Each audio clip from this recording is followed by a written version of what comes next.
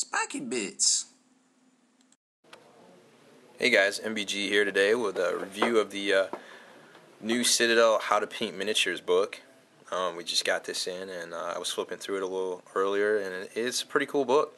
There's a lot of good stuff in here, and I think it's going to take pretty much average painters out there to a whole nother level with this whole new paint line and this book here.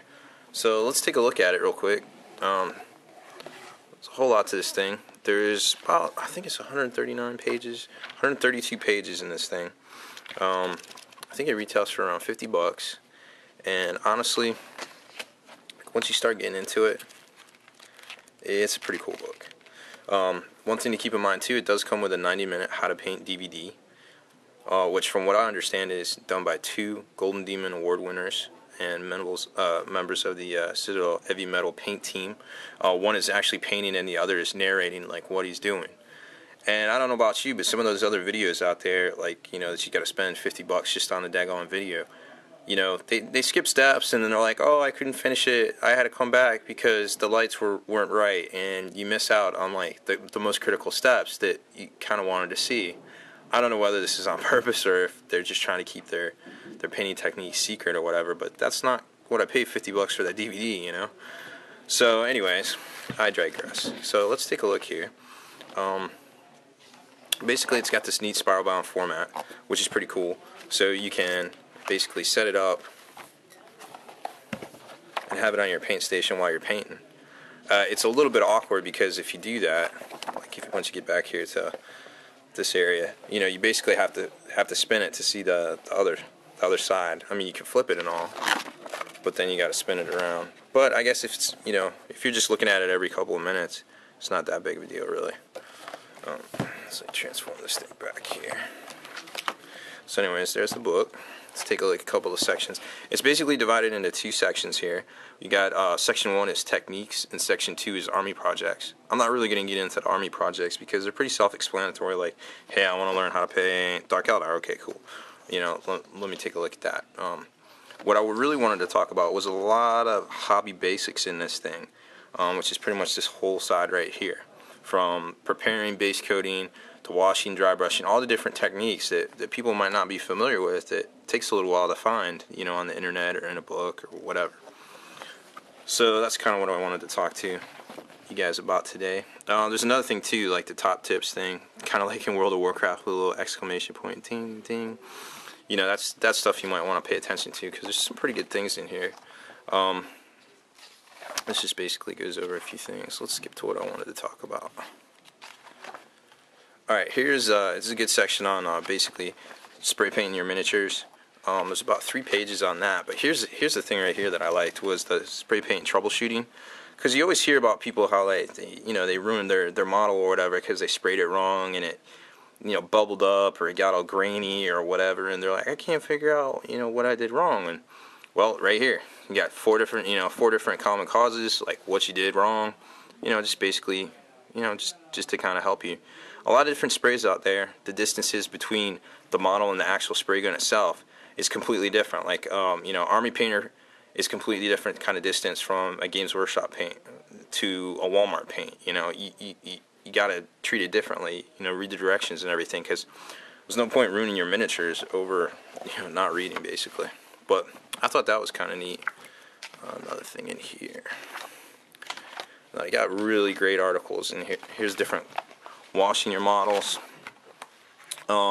This is kind of like what I'm curious about doing when I actually get my hands on the paints a little later tonight, is some different things like basically painting it white and then washing it, different yellows and then washing them. This is just basically different ways of using the washes.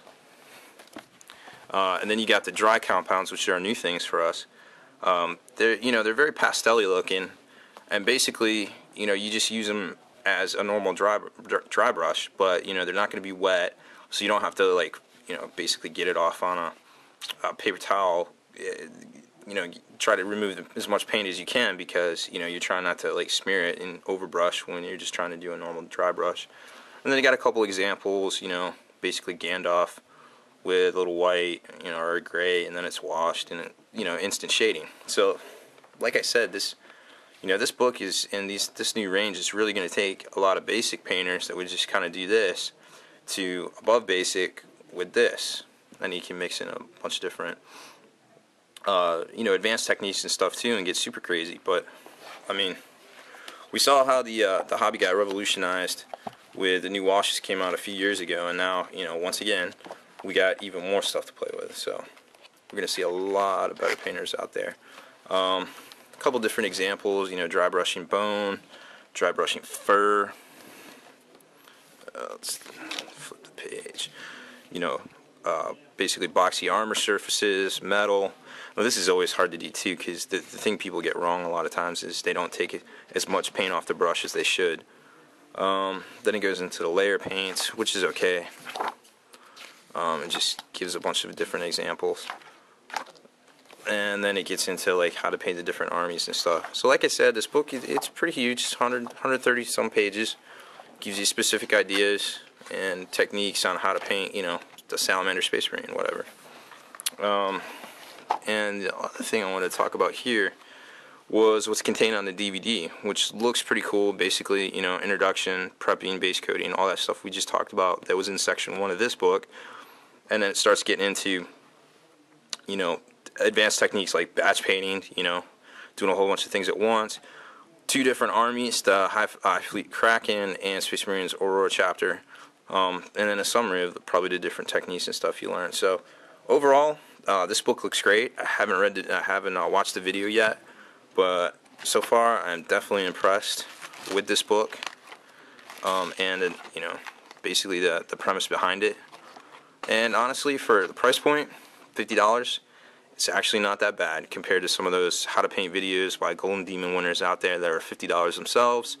They don't cover the basics, they don't give you all the steps, and honestly, like, it's rather frustrating at the end. The only drawback I really see to this book is the spine. It's kind of, their binding, it's kind of weak. I don't think this stuff will tear out, but you just have to be very careful. You know, you can't speed flip through this thing, which you're not really going to be doing anyways, but, you know, it's just something to consider, you know, maybe just being a little careful with it. But other than that, I really like this book. I like this idea. I think it's been needed for a long time, and I think they're going to do quite well with this book. So, Spikey Bits.